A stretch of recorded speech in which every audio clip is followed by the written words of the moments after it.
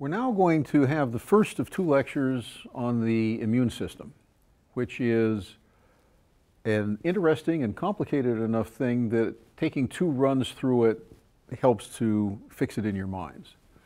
It has two basic parts, the innate immune system and the adaptive immune system.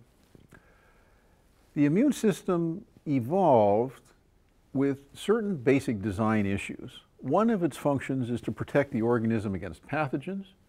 And the problems are that pathogens can reinfect, pathogens evolve, and they're made out of the same stuff that we are. So the solution is to remember past infections, to develop a system that can respond flexibly to pathogens that have characteristics that have never been seen before, and to figure out how to recognize self and not destroy it.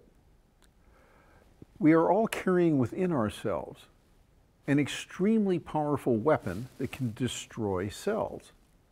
And if that weapon is not appropriately deployed, it will destroy us. So that needs to be done very precisely. The innate immune system is found in all animals. You can find the innate immune system in jellyfish. It consists of some functionally autonomous defense modules, and these have all evolved to deal with different kinds of pathogens. It also has epithelial barriers. Those are ancient. Phagocytes and their antimicrobial defenses, such as lysozymes and reactive oxygen species and nitrous oxide and things like that, those are pretty ancient. It has the complement system and the acute phase proteins.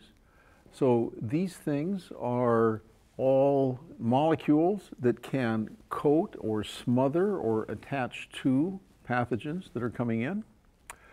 And then it has antiviral defenses, so natural killer cells, NK cells, and type 1 interferons. Those are things that have evolved a bit more recently than some of these more ancient things, but you can find these in flies and in worms and basically in many invertebrate organisms. They all have an innate immune system. It can be a very complicated immune system. It is obviously effective because invertebrates are doing just fine. They are surviving pathogen attack all the time. There are also mast cells, eosinophils, and basophils. These are anti-parasitic defenses. They are recruited when things like worms invade our bodies. And this is a system that relies on recognizing patterns. So it is looking for molecules that are characteristic of pathogens and not characteristic of self. And these recognition systems are toll-like receptors. So they are the ancient method of looking quite specifically for something which is non-self and reacting to it. They detect conserved structures that are unique to microorganisms, and they activate inflammatory and antimicrobial defenses. So there is a receptor, and then there's a signaling pathway, and there's a response. This is the system that in vertebrates activates adaptive immunity. So the signals that are released are called cytokines. They're proteins that are made by one set of cells that is going to affect the behavior of other cells. And the phagocytes, which are part of the immune system, the innate immune system, are the cells that first put out this warning signal. So you can think of Paul Revere writing to Concord saying the British are coming or something like that. Then the phagocyte is Paul Revere, and the cytokine is his verbal message, the British are coming, and the response is to activate the innate immune system, the rapid response. So examples of these molecules are the interleukins. So there are many of them, and they are usually described as IL-1, IL-2. I think that we're up to IL-30 or 40 something. And then there is TNF is tumor necrosis factor, and it is another cytokine. So what happens when these are released is that there's a coordinated physiological response all across the body.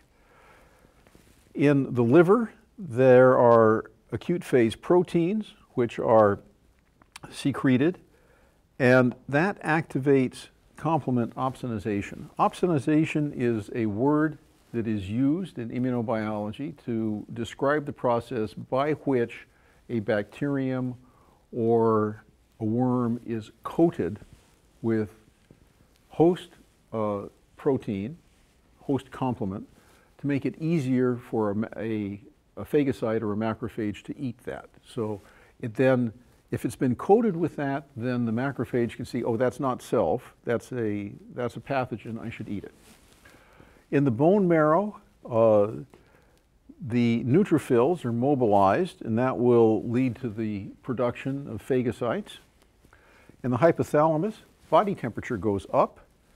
In fat and muscle, protein and energy are mobilized to allow body temperature to go up, so that produces fever, and fever decreases viral and bacterial replication. It increases the rapidity with which antigens can be produced, and it then causes a more rapid and more massive adaptive immune response. Then in the dendritic cells, we're going to make the acquaintance of the dendritic cells in more detail. Tumor necrosis factor stimulates their migration into the lymph nodes and their maturation, and they are the cells that are picking up molecular signals of infection and taking them and presenting them to T cells in the lymph nodes. And that then results in the initiation of the adaptive response. So, the adaptive immune system is only found in vertebrates, and it's evolved independently at least twice, once in the jawless fish, in lampreys and hagfish, and once in the jawed vertebrates. Their immune systems share some features, but it's pretty clear they originated independently. The key feature of the adaptive immune system is somatic generation of antigen receptors by what's called somatic recombination in mammals or gene conversion in birds. The output of this process is a very diverse repertoire of receptors. These are immunoglobulins and T cell receptors. And these receptors, as a whole, can detect virtually any antigen, whether it's self, microbial non-self, non-microbial non-self, a food antigen, or something like that. The way the immune system is organized is complicated at the tissue level. The cells that run the adaptive immune system are produced in the bone marrow, and they migrate out of the bone marrow, and some of them are going to go through the thymus gland, and they are called T cells. Others mature in the bone marrow, and they are called B cells. Okay?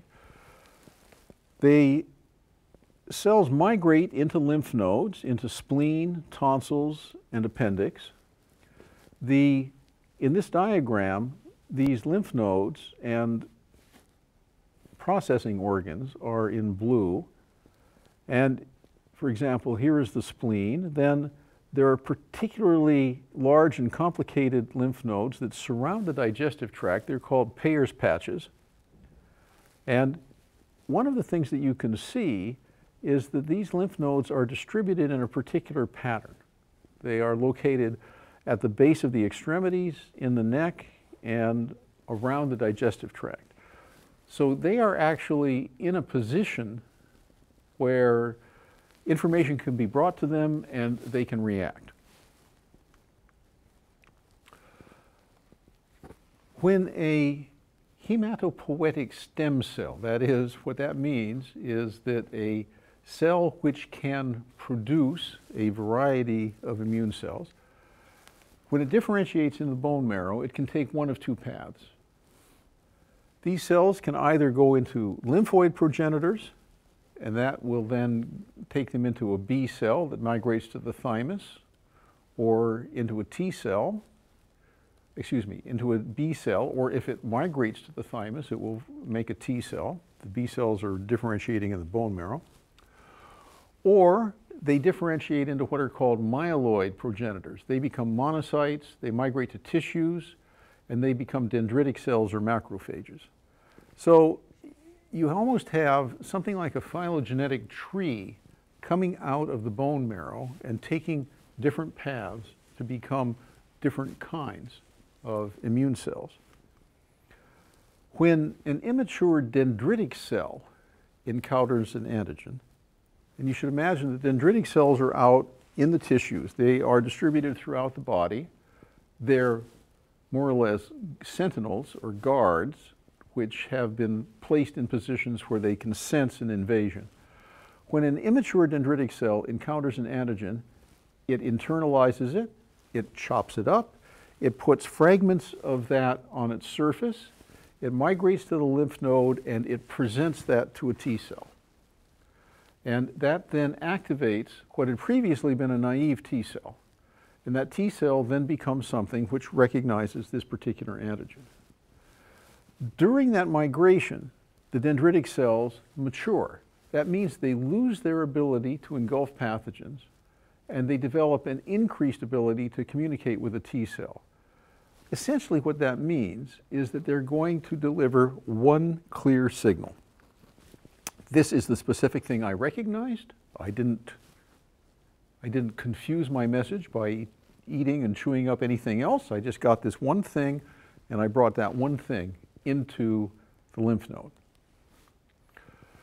Now, in the lymph node, the cytotoxic T cells are activated. They undergo a rapid multiplication, and then they migrate throughout the body and they look for cells that exhibit that specific antigen. And they're called cytotoxic because they will kill those cells. They kill cells either by secreting perforin or some substance that will damage the cell membrane and that will cause the cell to swell up and lyse, or they induce apoptosis, and that will cause the cell to shrink and die. The hematopoietic stem cells that don't migrate to the thymus and that stay and mature in the bone marrow yield what are called the B cell population. So in the bone marrow, they are the antigen-specific precursors of B cells. And those precursors migrate out to lymph nodes and spleen, where they wait for a signal. And when a B cell receptor recognizes an antigen, usually it's being presented by a T cell or something like that, then they activate and they rapidly undergo a clonal expansion. So this is actually the stage of selection where a particular population of cells that makes a particular antigen rapidly expands, and they can then present antigens and function in immune memory. So it is actually both B lymphocytes and T lymphocytes can remain in the system and remember a particular infection. But it is a particular clone of B lymphocytes that responds to a particular antigen and then undergoes massive population growth and produces an awful lot of that antigen that can circulate in the blood or that can also serve to recruit T cells. So if we look back, we see that the adaptive immune system is something that appeared abruptly in cartilaginous fish. So you should think 350 to 400 million years ago, something like that. What happened then? Well, a transposable element. And a transposable element is a jumping gene, which is actually evolutionarily related to an RNA virus. So a transposable element was incorporated into a cell surface receptor gene, and that enabled somatic recombination, and that is the mechanism that now generates antibody diversity. So in fact, we owe our adaptive immune response to an event whereby a relative of a virus was incorporated into our own nuclear genome. Also, the major histocompatibility loci the class 1 and class 2 molecules, which are a diverse array of molecules which are used also in recognition of pieces of pathogen. They are also first found in cartilaginous fish. So it was about 400 million years ago that the big important features of our adaptive immune system evolved. The adaptive immune system can't distinguish between antigens of different origins. It relies on the innate immune system to see what kind of defense it should produce. And it has different parts. And those different parts of response defend against different classes of pathogens. So against bacteria, viruses, fungi, and helminths or worms. The mechanisms are basically arrayed in 3 different strategies. The immune system can kill bacterial and fungal pathogens. It can do so with phagocytes, with antimicrobial peptides and proteins, and with the complement system, or basically eat them, poison them, or smother them. The second strategy is to look at the cells that have been infected and to eliminate them with lymphocytes that will kill them. So these are normally T cells, and this is something which is usually done to a cell that's been infected with a virus or that has an intracellular bacterium in it. That would be, for example, something like tuberculosis would be an intracellular bacterium, or if it's a protozoan, that could also be intracellular, as in the case of malaria. So that would be a case where the pathogen is living inside the cell. The cell then has machinery to take a piece of the pathogen and present it on its own surface and then attract the immune response that will kill it. Finally, the third strategy is simply to expel a multicellular parasite, like a worm, through the mucosa or otherwise, basically get the thing out into the intestine or into the urinary tract. And that's done with mast cells and basophils. As we've mentioned, immunity has costs. Each defense strategy has an associated immunopathology and a corresponding autoimmune or allergic disease. So, type 1 disease would be allergy, and that's mediated by immunoglobulin E and by mast cells. Those would be food allergies and asthma. Type 2 would be mediated by the cytotoxic cells. So lymphocytes, complement, and antibody can also cause pathology. Those are the autoimmune hemolytic anemias, thrombocytopenia, things like that. Type 3 immunopathology would be caused by the immune complex. So that would be something antibody-antigen complex diseases. Examples are rheumatoid arthritis and lupus. And type 4 would be T cell mediated. So this is where the T cells are actually attacking the wrong kind of tissue. They start to attack self.